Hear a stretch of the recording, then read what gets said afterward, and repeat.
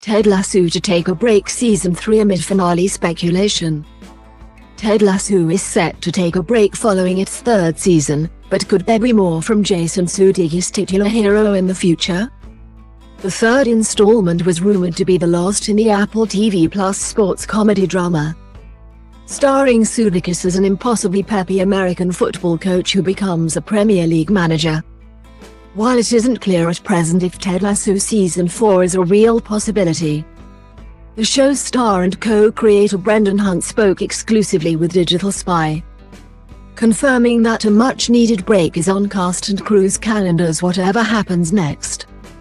Related, Ted Lasso's Colin storyline fumbles the LGBTQ+ representation the show needs. Well, that remains to be seen, Hunt said, when asked whether Season 3 is the end of Ted and AFC Richmond's story. But we definitely saw it as a three-part story and this will be the end of that story. And we treated it as such. Double quote. But Hunt, who plays Ted's assistant and pal Coach Beard, said that envisioning a three-season arc doesn't necessarily mean Ted Lasso is ending for good.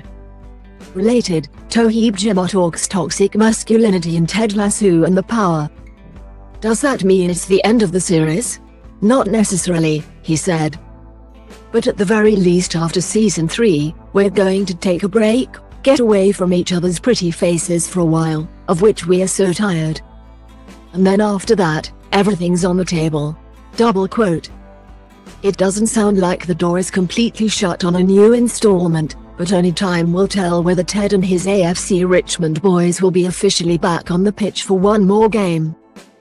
Ted Lasso Season 3 streams on Apple TV Plus, with new episodes every Wednesday. You might also like Animal Crossing New Horizons is finally announced on Nintendo Switch. How to watch Amazon Prime on your TV, smartphone and tablet, and enjoy Good Omens online. Nintendo to release 2 new Switch consoles this year.